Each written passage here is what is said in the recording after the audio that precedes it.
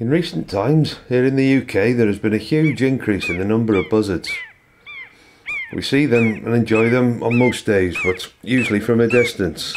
They tend to be rather shy birds and difficult to approach for photography purposes. Would they make good subjects for camera trapping? Well, there's only one way to find out.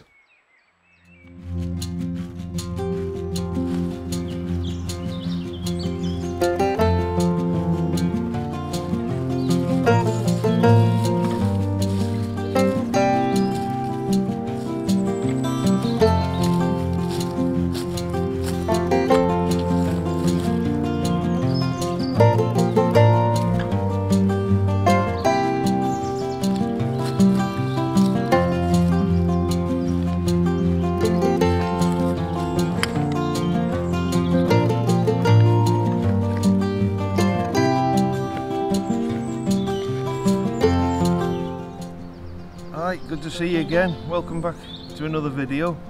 I hope you're all keeping well. Back out again with a camera trap today. In a recent video, for those of you who may have seen it, you may remember that I was a bit undecided whether to go for buzzards or for the foxes at night, and in the end I went for the foxes. I just managed to get one image after an awful lot of trouble. But anyway, today I've got a bit of a dead rabbit I've picked up off the road, and I thought every video I put out up to now has been, you know, about nocturnal animals, so I thought, right, today I'm going to set it up for the buzzards. So hopefully they'll come down for this little bit of rabbit. So I'm going to set it up just near to this old bit of gnarly wood. I thought it might make a nice backdrop.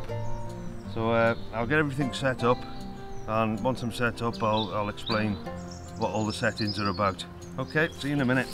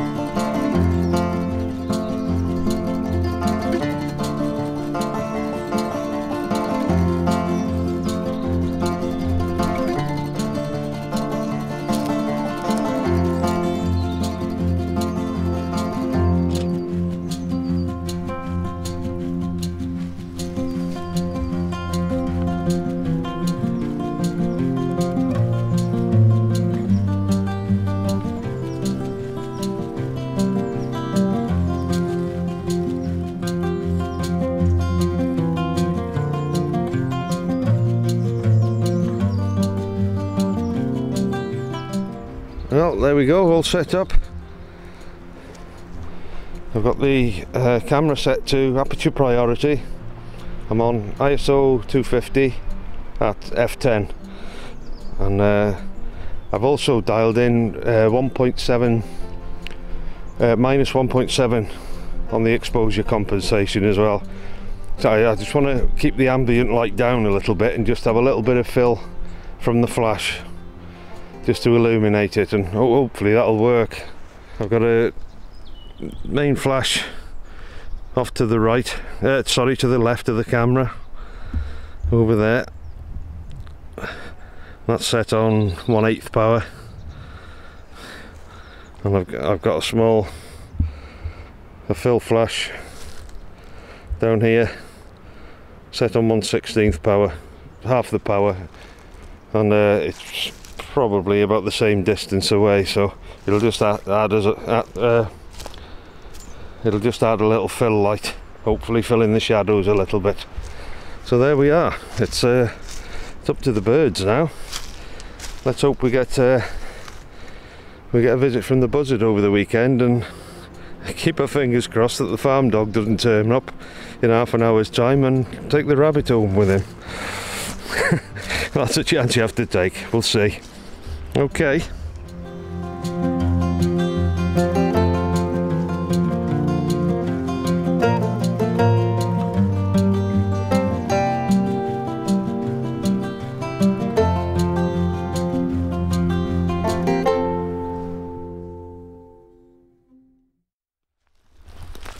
Right, well, here we are back after the weekend,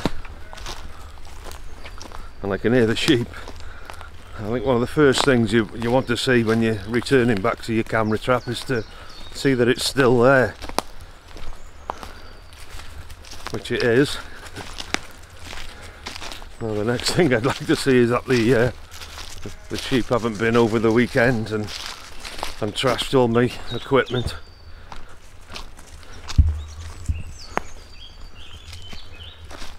Well, the dogs just walked through the trap and it's still firing, both flashes, so that's looking promising.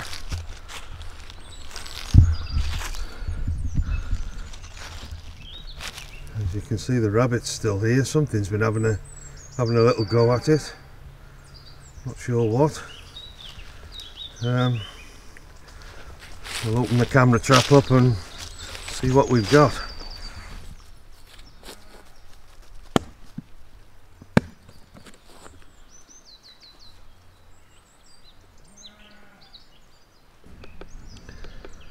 There's the sheep. They were here when I arrived.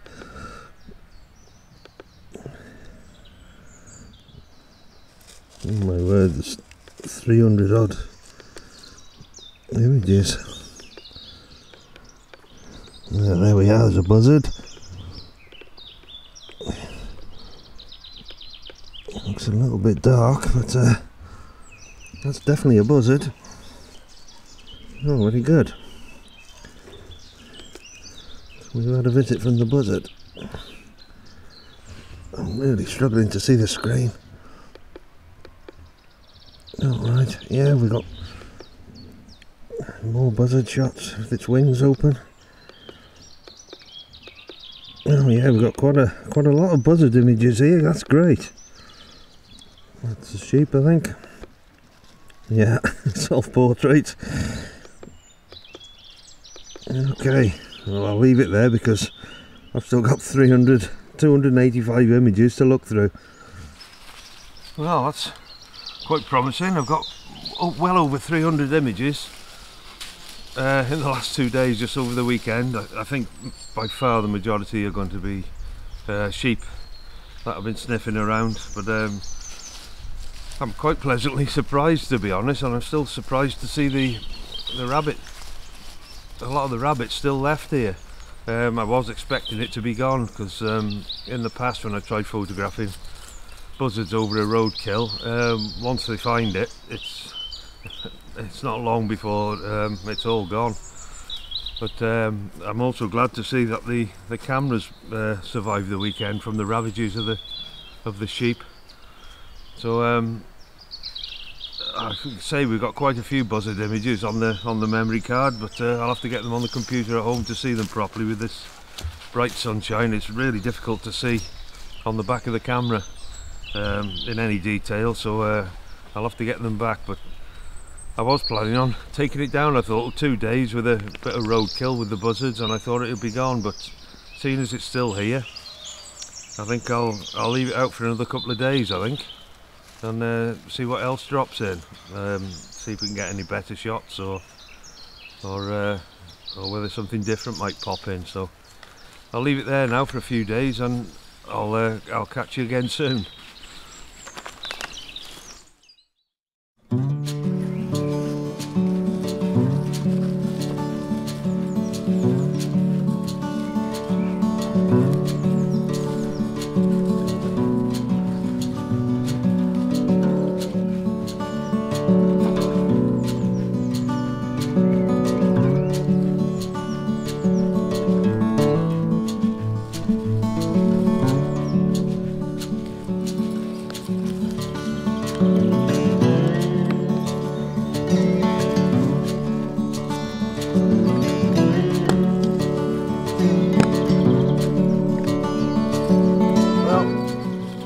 About it now from this setup. The rabbit roadkill I put down is pretty much gone now. It's been out for 5 days, and as far as quantity of images goes, I think this is the most I've ever had from a setup. I've had well in excess of 600 images of their buzzard. Unfortunately, most of the week it was quite bright sunshine, and a lot of by far the majority of the images were just very contrasty, a little bit too contrasty. If you're doing it, it's the same when you're out with your long lens, I suppose. When you get them bright contrasty days, you never seem to get your best shots. But it did cloud over on occasion while the Buzzard was here, so I did get 1 or 2 images which I was really happy with.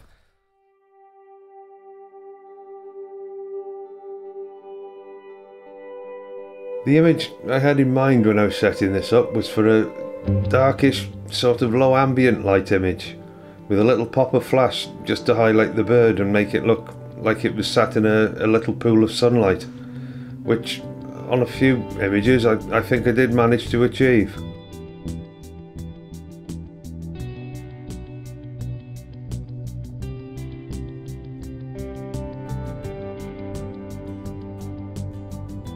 And for those of you who like a little bit more of an artistic edge to your wildlife photography, here's an image that was captured at daybreak when the lens was a little bit fogged up, and with a combination of a slow shutter speed and a little pop of flash, it produced this rather ethereal looking image, which I have to say I quite like. So there you go. I'd like to thank everybody who subscribed to the channel recently, and all you people who comment, especially the regular commenters. I'd like to say a great big thank you to you. Your kind words and your encouragement means a lot. It really does, and it encourages me to go out and do a bit more. So I don't know what the next project's going to be. I'm going to pack all my stuff away now, but hopefully I'll be getting out again soon and onto a new project. So in the meantime, I'll see you then. Okay, bye.